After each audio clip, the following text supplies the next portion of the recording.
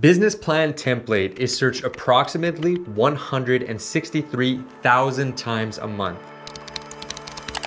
I'm here to tell you to stop searching because in today's video, I'll be showing you how to make the ultimate business plan. Business plans are absolutely essential for any business. Why? Well, because a solid business plan will allow you to rigorously assess idea feasibility, research and find insights on target markets, and assess your competition. These are all things that you need to do in order to make your business as successful as it can be. And when the time comes, investors will rely heavily on your business plan to evaluate the feasibility of your business before funding it. If you haven't already, make sure you're subscribed to the channel as we release new videos every week that will help you build your business.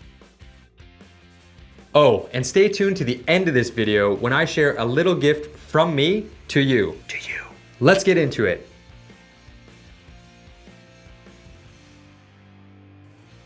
The first part of every business plan is the executive summary. The executive summary's purpose is to distill everything in the business plan into a single page and give a high-level overview of your business. This is like the Canadian tuxedo almost, like a blazer over a flannel shirt.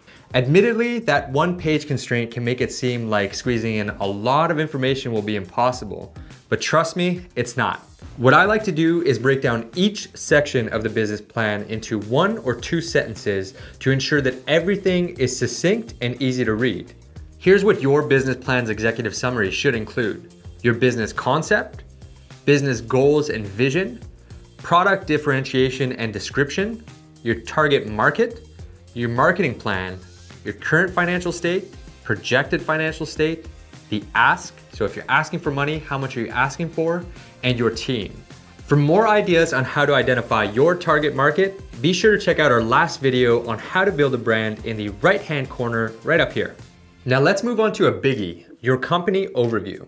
This section of your business plan should include 2 fundamental questions. Who are you and what do you plan to do? Answering these questions provides an introduction to why you're in business, why you're different, what you have going for you, and why you'd be a good investment. To answer these questions, you want to include these components in your overview. Your business structure. For example, is your business a sole proprietorship, a general partnership, a limited partnership, or is it an incorporated company? This can often be visualized using an organizational chart. You also want to share the nature of your business. What are you selling? Now specify the industry. Are you in fashion, electronics? What does your landscape currently look like and where could it be heading? You're gonna also wanna list your team, including key personnel and their salaries.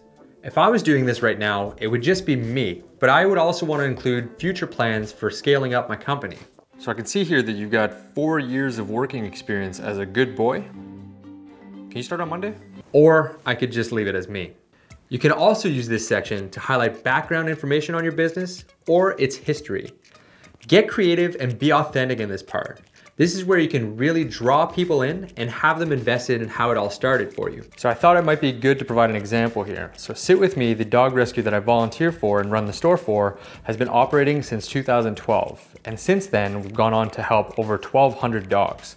We do not discriminate based off of breed, medical history, or age. So every dog has a chance to find their forever home through our rescue. And that was very important from the get-go. And we also do not have anyone that's making a salary, so it's entirely volunteer-based. It's all by the good graces of our community and everyone that's out there willing to put in money, time, and effort to help these dogs. A big component of your company overview will be outlining your business's vision, mission, and values. I'm gonna do a deep dive into this one with you. To define your values, start thinking about all the people that your company is accountable to, including owners, employees, suppliers, customers, and investors.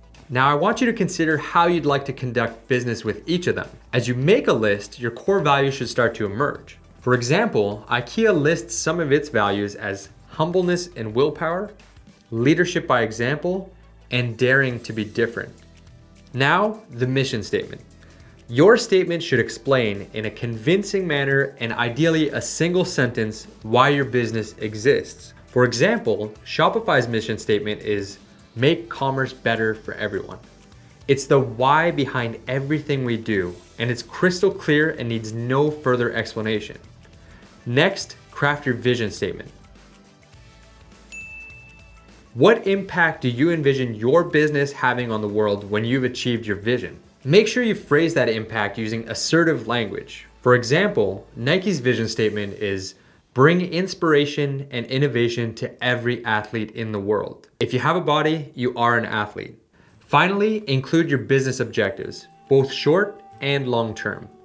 I like to keep my goals on track by ensuring that they are SMART, meaning specific, measurable, attainable, realistic, and time-bound. Now, get ready to do some serious work, as the next part of this plan will be diving into market research. For the marketing analysis section, you want to be including an overview of your potential market, an analysis of your business's position within that market, and an overview of the competitive landscape. I'm not exaggerating when I say that your market can make or break your business. If you choose the right market with the right products, one with plenty of customers who understand and need your product, you'll most likely have a head start on success. When diving into potential markets, you will need to be looking into as much relevant independent data as possible to validate your business. This can be a huge task, but I find that breaking it down into 2 starting points, it then becomes much more manageable. First, I seek to identify my ideal customer profile. A customer profile should be a detailed, factual description of your target audience. For example, if you're targeting millennial customers in the US, I would first start by looking at government data about the size of that group. Secondly, I research relevant industry trends and trajectories. I like to approach this section by going to Google Trends and using keywords as a jumping off point, and then diving into more granular data. For example, say that I wanted to start a Halloween mask business and I wanted to know the trends of that industry. I would go to Google Trends, type in Halloween masks, and then get granular on the results page, looking at things like where this industry has peaked outside of seasonal times. I would then dive into what made it peak and have a look at some of the search terms and show shifts and changes in the popularity of the industry. From here, I would then dive into sources such as government statistics offices, industry associations, academic research, and respected news outlets covering the industry to get a robust view and understanding of the landscape. Now, when assessing my business's position in the market, I like to use a SWOT analysis to break things down. Using a grid format, you want to start listing out the strengths, weaknesses, opportunities, and threats to your business. I like using SWOT because you can clearly see the positive and negative internal and external factors that may impact your business visually. Now, the competitor analysis. For this analysis, I like to include a list of a few companies that I would consider direct competitors. And then I state how I plan to differentiate my product and business from theirs. Okay, now we're into the products and services section. You want to provide more detailed information here on your products and state why your product stands out in the market. Like before, we want things to be succinct and visual. Patents, copyrights, and trademarks that you own or have applied for should also be listed in this section. In the customer segmentation section, you want to give a holistic overview of your ideal customer. A lot of this information should be clear to you after you've done preliminary research on your target market. When talking about your customers in this section, you want to include a number of general and specific demographic characteristics, such as where they live, their age range, their level of education, how much they earn, their values, beliefs, or opinions. Ideally, you should be specific enough that it's very clear who you're trying to reach with your business, and even more importantly, why you've made the choices you have based on who your customers are and what they value. Now we should be ready to move on to highlighting your marketing plan. Your plan here should outline your current and future strategies for marketing your product to your ideal customers. For example, say that I have a phone case company and I know that a lot of my audience is on TikTok. I will show that I plan to leverage that knowledge into creating a paid campaign on that platform using content specifically created for my key customers. I will then also include how I plan to measure the success of that campaign. Now, although sometimes marketing is seen as purely promotional, your plan should include information on the following 4 key subjects. Price, so how much does your product cost? Product, What are you selling and how do you plan to differentiate yourself in the market? Place, where will you sell your products? And finally, promotion.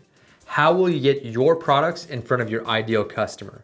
By including these, you are showing investors and yourself that you have thought about every facet of how your marketing strategy will be effective in driving customers to your business. Now, onto our logistics and operations plan. You really want to cover all parts of your business operation in this section, including where you get the raw materials you need for production or where your products are produced, highlighting if you'll make, manufacture, wholesale, or dropship your product. Then stating how long it takes to produce your products and get them shipped. You'll also want to touch on how you might handle a busy season or an unexpected spike in demand. Discussing facilities, for example, where will you and your team members work? Do you have plans to have a physical retail space? If so, where?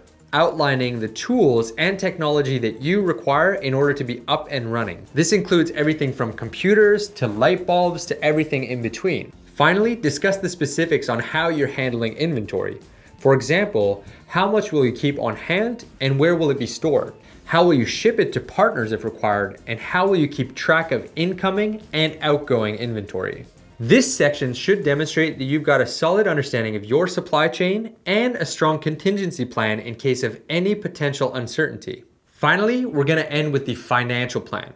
Now, I know what you're thinking, Boring. but I assure you, this will be an important step in your business plan. The level of detail required in your financial plan will really depend on your audience and goals. However, typically you want to include 3 major views of your financials: an income statement, a balance sheet, and a cash flow statement. Your income statement is designed to give your readers a look into your revenue sources and expenses over a given period of time.